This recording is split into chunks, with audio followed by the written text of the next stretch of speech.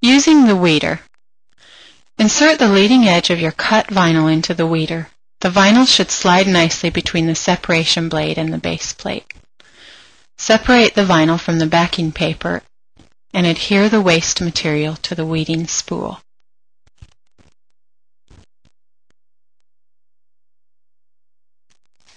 Place your hand on the backing material to help guide the graphics as you turn the handle with your other hand. Notice the weeder weeds all lines of copy simultaneously. You do not need a weeding border.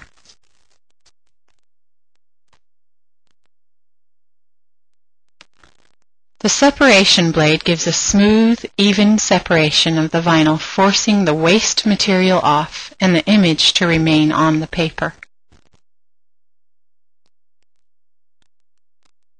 While weeding, you're able to keep your hands free and watch closely as the weeding takes place. This will enable you to catch any letters that are not properly cut before they lift.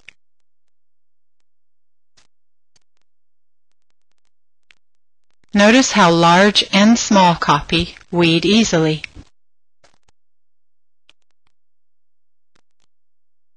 Instead of having a messy handful of weed waste material in my hand, the waste is compacted neatly on the spool.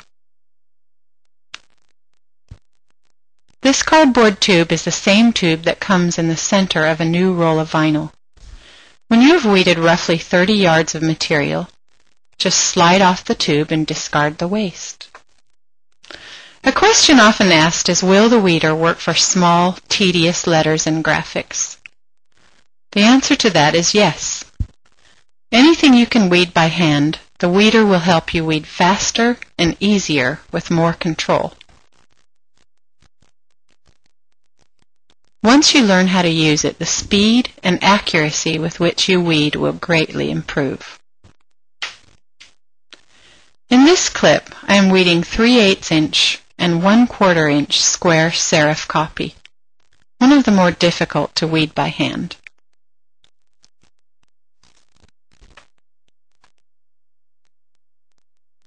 Notice the small letters. It is very important that your image is properly cut, and the quality of vinyl will affect the weeding performance.